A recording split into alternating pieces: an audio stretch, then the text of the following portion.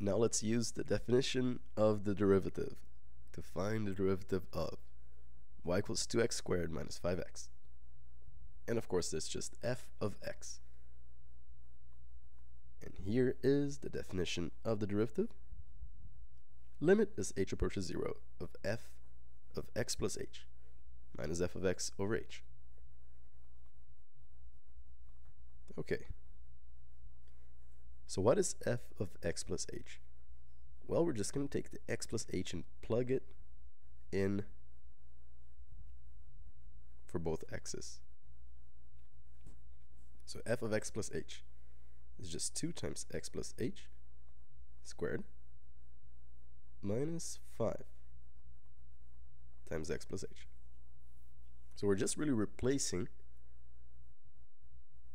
the x's for x plus h in brackets or parentheses minus f of x, which is of course just y, or 2x squared minus 5x.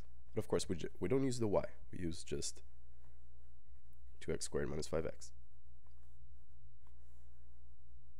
all over just h. Okay. So let's continue. 2 times x plus h squared. X plus h squared, if we are to expand and distribute, once we simplify, it's going to look like x squared plus 2xh plus h squared. If you're not comfortable with this, just check out our website. We have many videos on expanding polynomials. And over here, we have minus 5 times x plus h. We can distribute the minus 5. Minus 5 times x, minus 5x. Minus 5 times h, minus 5h. Then over here, minus 2x squared plus 5x. Why plus 5x? Because we're essentially distributing this hidden minus 1 here. Minus 1 times minus 5x plus 5x.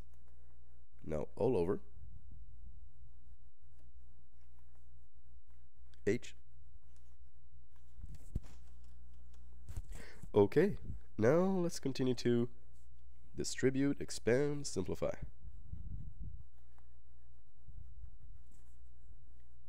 Here I need to distribute the 2.